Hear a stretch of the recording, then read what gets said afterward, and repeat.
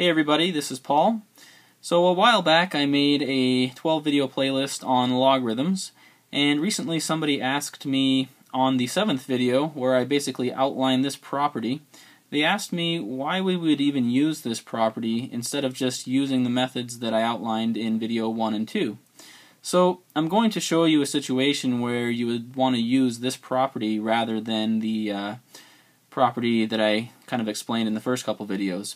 So this property right here is useful when we're dealing with a problem kind of like this. What if we had 3 plus the logarithm base 2 of x, and if that equals something like the logarithm base 2 of 5. So if we wanted to figure out what x was to make this statement true, we can use this property right here. So the first thing to realize is we basically want to have some base number raised to some power that's a logarithm that basically has the same base in the logarithm as the number base that we're dealing with. So basically what we're going to do is we've already said that this side equals this side, so we're basically just going to take some number, and we're actually going to choose 2 for our number because basically we're going to have 2 be this base right here, and we've already got 2 as our base of our logarithms.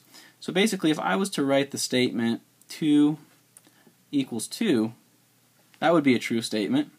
And then we already said that this equals this over here, so that means that 2 raised to this power, log base 2 of 5, is also equal to 2 raised to all of this stuff, since we said this stuff equals that stuff. So this would be 2 to the, let's go ahead and give myself some room here, 2 to the 3 plus log base 2 of x. So basically, since this equals this, we've got the same power here, and then 2 equals 2, so we have the same base raised to the same whatever this stuff equals, basically. So now what we can do is we can use this property right here on the right hand side right away. So we have a base of 2, and then the logarithm's base is 2.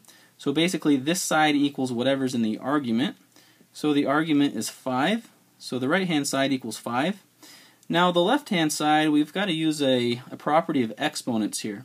So if we have some base, we'll just call it a, and if a is raised to the, let's just call it x plus y power, we can rewrite this as a to the x times a to the y.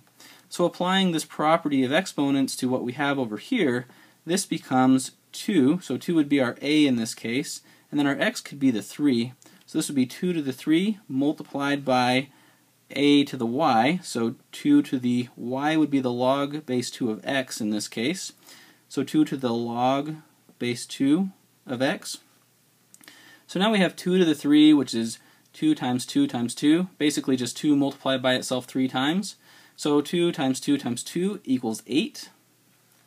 And then that's multiplied by 2 raised to the log base 2 of x. Well, this part right here is once again in this form here. So we have 2 as our base, and 2 is also the base of the logarithm. So basically this right here is equal to whatever the argument is by this property right here. So this part right here simply becomes x. So now we have 8x is equal to 5. So then if we were just to divide the left and right hand side by 8, then 8 over 8 cancels, leaving us with x on the left hand side, and x equals 5 over 8. So basically that is our solution here. So what this is saying now is it's saying that if we take 3 and we add it to the logarithm base 2 of 5/8, since x equals 5/8, it should equal log base 2 of 5. And I went ahead and just already plugged this in on my calculator, and you can actually use the change of base formula that I showed you guys in lesson 4 to basically solve this and make sure this is equal.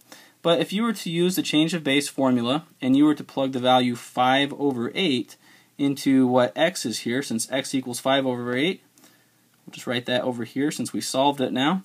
So basically this part right here, I went ahead and did the change of base formula on my calculator, and I found that this part right here was negative 2.6780719051, and that's equal to, I plugged this on my calculator using the change of base formula, and I found that to be 2.321928095.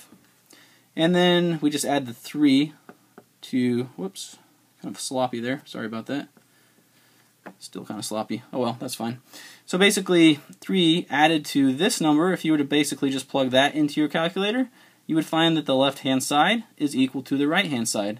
So once again, I solved these by just using the change of base formula and by plugging that into my calculator, and you can see how to use the change of base formula in Lesson 4.